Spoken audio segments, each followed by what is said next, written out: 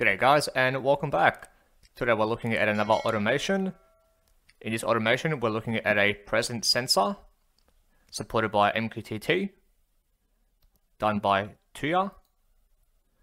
It's got several express properties such as presence, distance, sensitivity, range, and detection delays.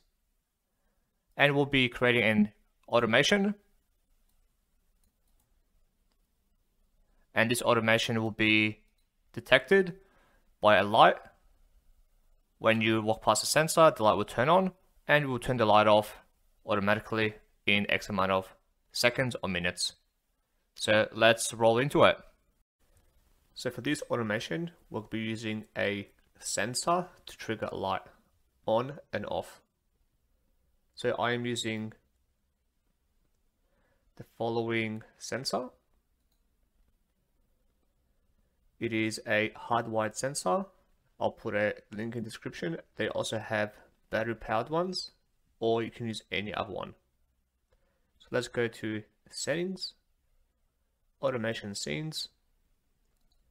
And in this one, we're using the sensor that will turn on the master walk-in robe light on, as well as the sensor will turn the master walk-in robe light on. Not sure if I said it the wrong way around. So for the on, the when is when the entity, being the sensor, the presence attribute goes from away to home for 1 second. So when somebody walks past that sensor for 1 second, there's no conditions, and you'll be using the turn on trigger for the master light walk-in robe entity light. And for the off function is when the presence sensor goes other way around from home to away for 1 minute. There's no conditions.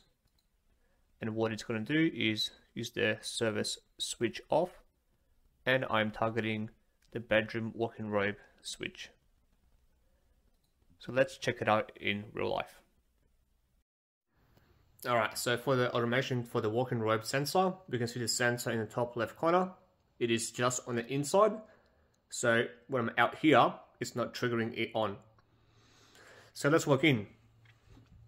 As we turn the corner, the sensor picks us up and it turns on. There is a bit of a delay due to, I guess, frequency ranges, etc. But it's pretty straightforward. And this is the sensor from the other side.